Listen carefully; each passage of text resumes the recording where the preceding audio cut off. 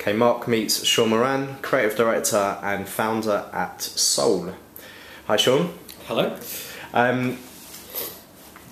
This interview we're going to chat about Soul and new startups and how you guys came about. Before we do that, I just want to get your background. Can you quickly give us like a 1-minute summary of your career and how you've ended up here? Going right back, I started, was it as early as let's say the 90s, working at Satch's. Then I went from Satch's to GDT Direct, and then from there CDP, from there to Partners Andrews Aldridge. I went from there to Wunderman's, and then I went and actually joined the startup at Partners Andrews Aldridge. Went from there as Creative Director of Leader. A brief stop at TCA as ECD there before coming here to start my own agency. And I suppose, this is something I've been planning to do for quite some time. So Soul is 4 months old. Yes. Tell us who your partners are, how you set it up, why you set it up, where you got the name from, all the background. Sure. As partners are Mike Cullis. He was the MD originally at Elvis, and the planning partner is Ben Rachel, and he was the planning director at CMW. And the agency is called Soul. And actually, rather than actually just trying to come up with a novel name, there's actually a very good reason why it's called Soul, and it's actually completely it's reflected in our approach.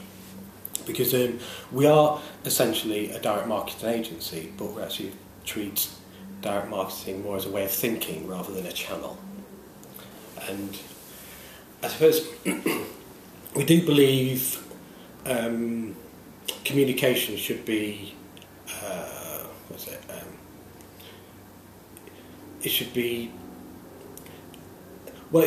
emotional and should influence you as well. And we actually coined the phrase of kind of moving people, and that's, I think that's a bit more of it goes a little bit deeper than saying behavioural change.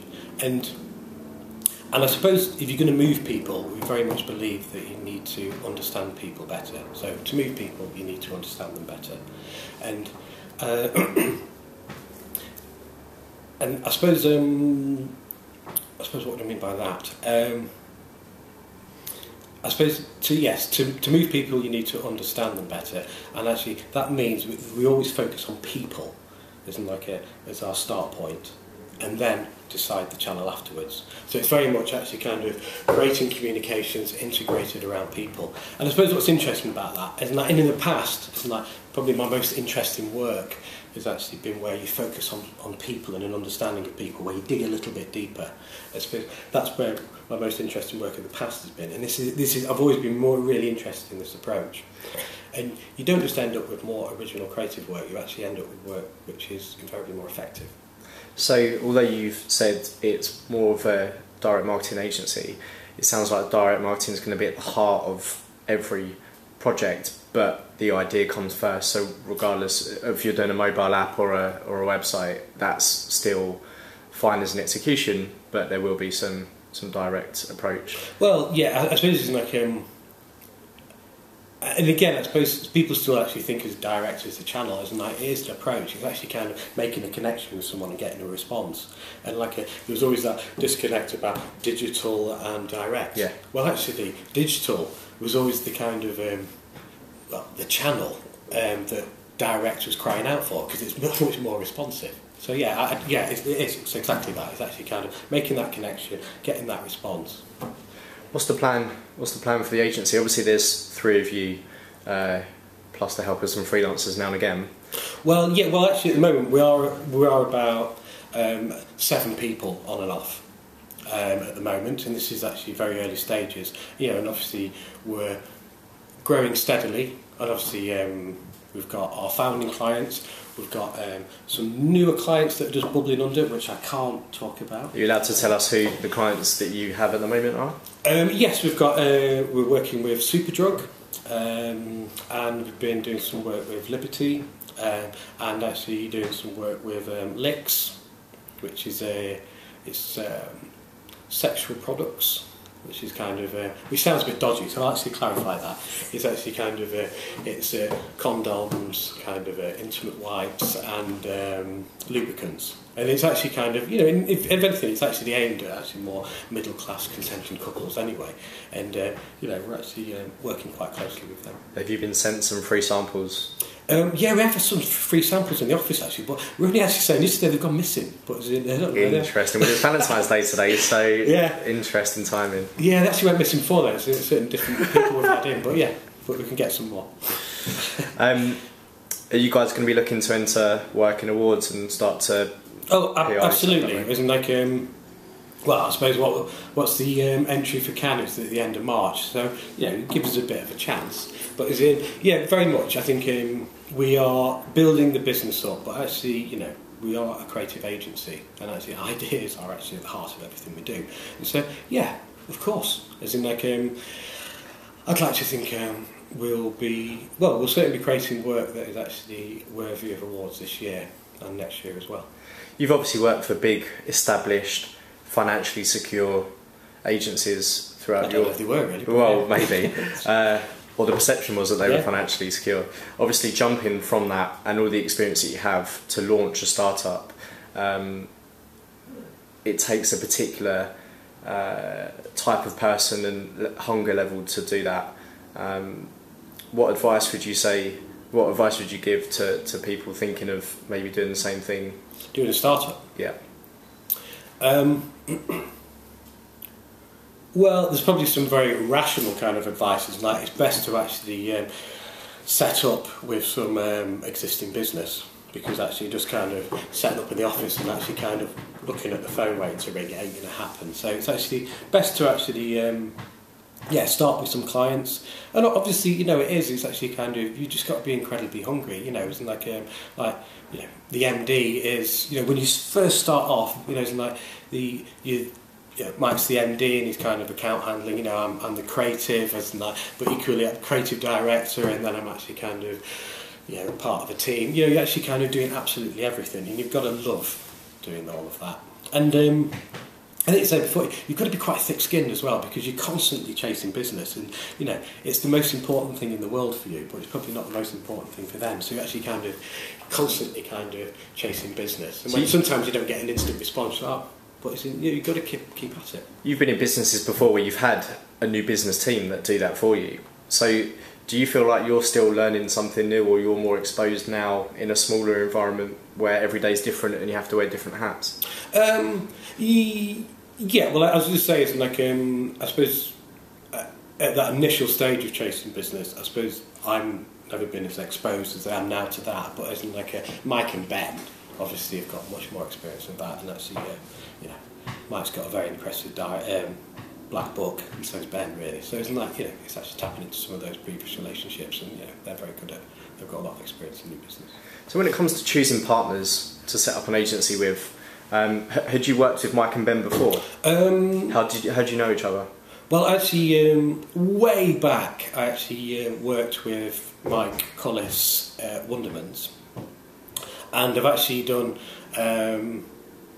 I've done a lot of judging with Ben, and so I suppose what's quite important is well, obviously Ben and Mike don't take this the wrong way. They're not actually, they're not friends. These are people I actually respected and who have later become friends. And so I think that's very, it's not like starting a business with your mates because you like them. It actually comes out of respect. So I thought, actually, these are two people I actually love to do a business with. So it's a kind of mutual respect for the disciplines that you independently work in and have built up a reputation for yourselves and brought that together.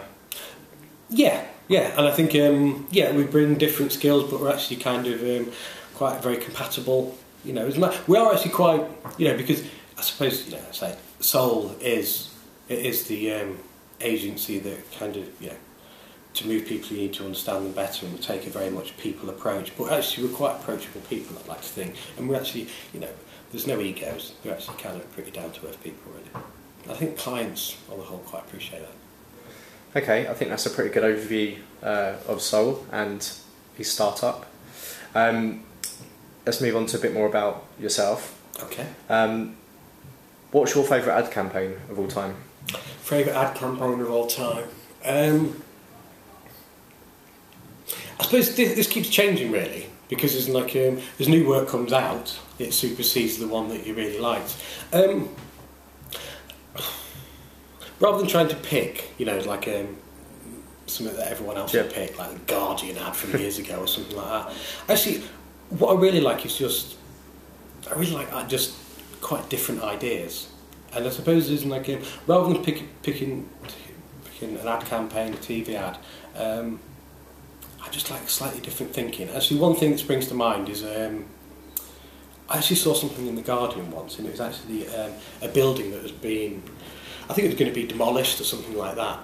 And you know, when they actually start boarding up the windows, and actually those buildings look absolutely awful. But someone had the idea of actually putting a photograph on each boarded up window of the person that lived there and a little bit of history about them. I thought that's just a gorgeous kind of way of thinking.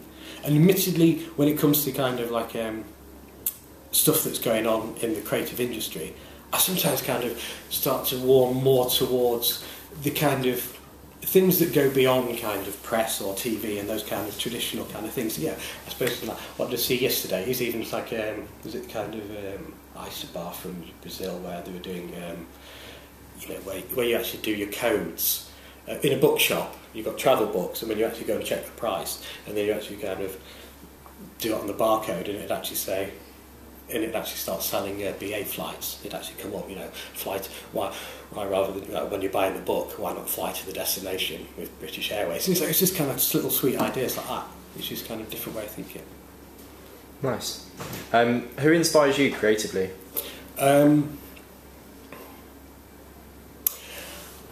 Again, I'd probably actually pick rather than individual people, because often now, you know, it's probably seeing different work that kind of inspires me.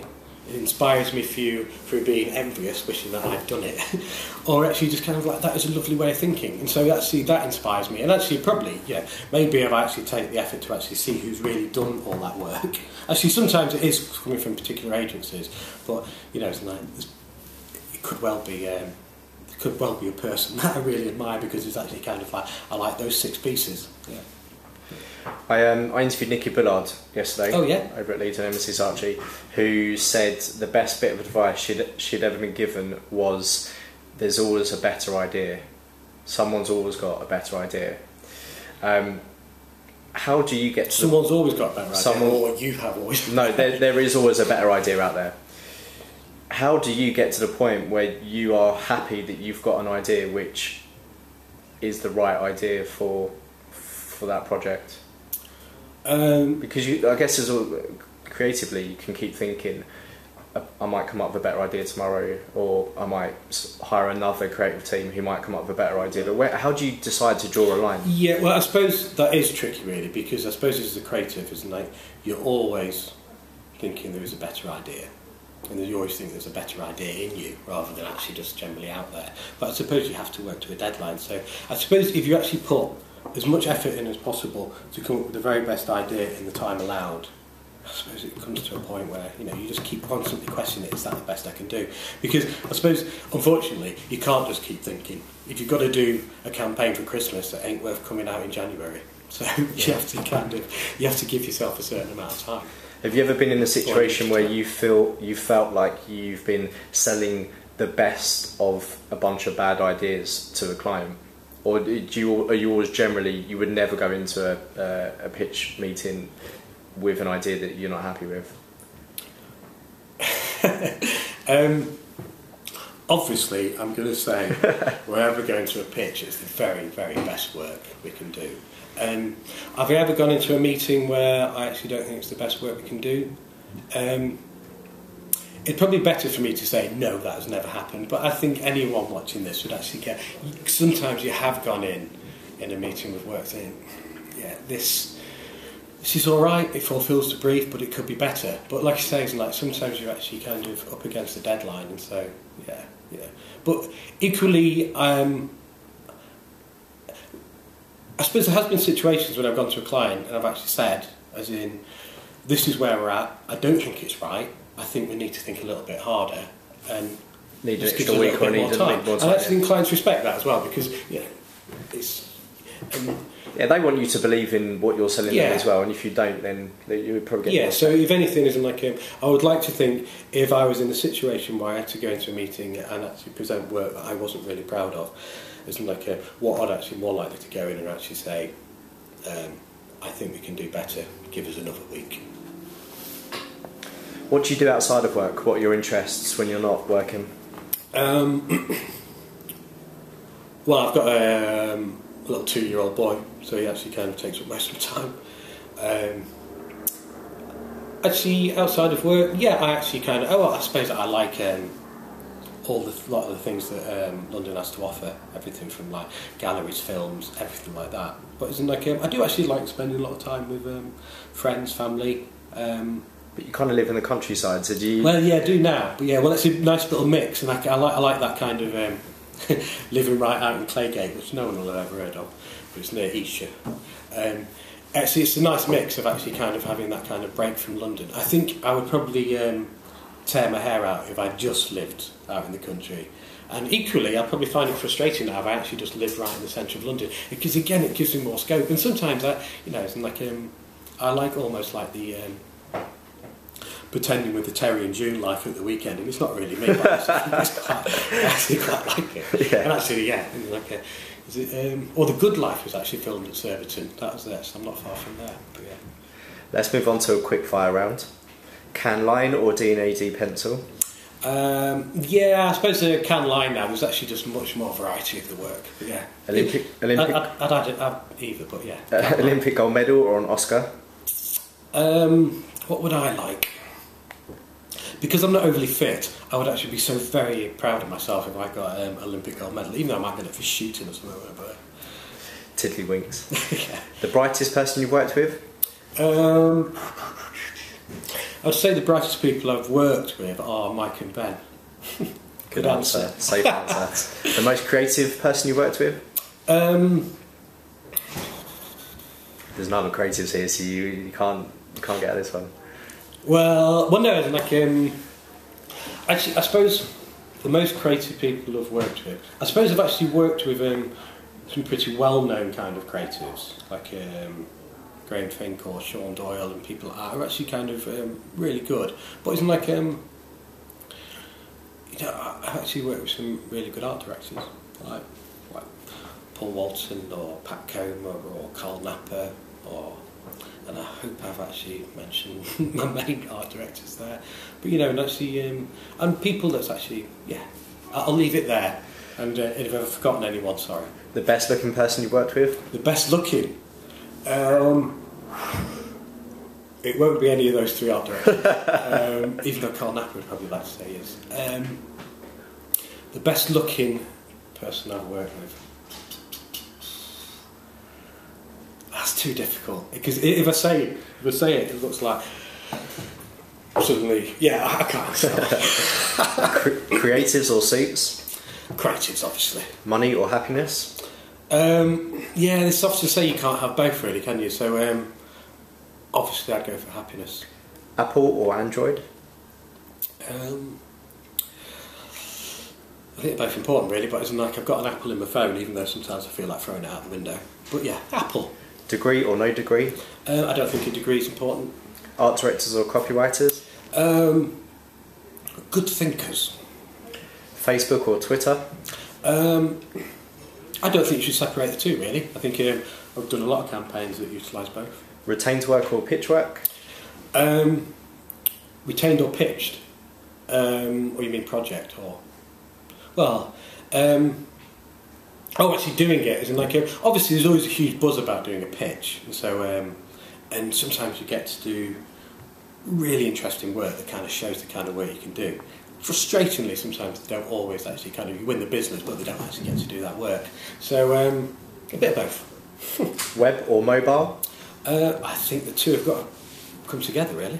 Independent agencies or networked agencies?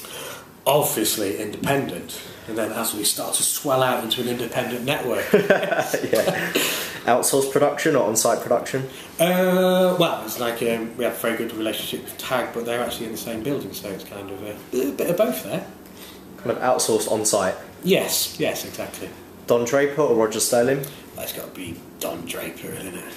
And Even though I do really like Roger Sterling, he's much more the... more character. Yeah, pleasantly evil. And lastly, twist or stick? I'd always twist. Thank you very much. Thank you.